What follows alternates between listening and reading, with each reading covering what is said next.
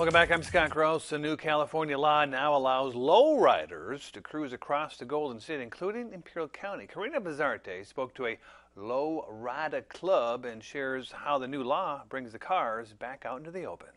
It's more than luxury, but the unity and the culture behind these vehicles, better known as lowriders. Soon, you'll be seeing them cruising down the street.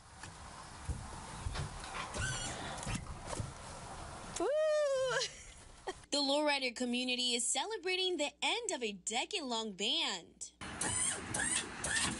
of lowrider cruising. It's been a long time coming. Governor Gavin Newsom signed Assembly Bill 436 into a law. One local car club member says being a lowrider lover was hard while the ban was in effect. I could see the frustration, when I would see videos on YouTube, the San Diego people and the culture there, they had to do it, without, anybody else knowing, where they were going to be hanging out, And when it was lifted, it was like, my God, it was like, a revival took place, Cars everywhere, everybody cruising, coming together as one, like I mentioned earlier.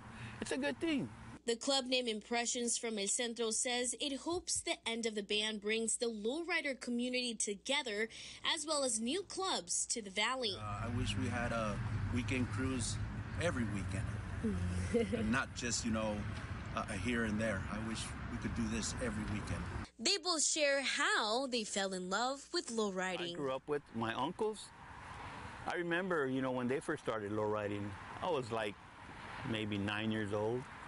And I'm like, someday, but I never thought that now, 52 years old, with the lowrider is, something that I would be enjoying.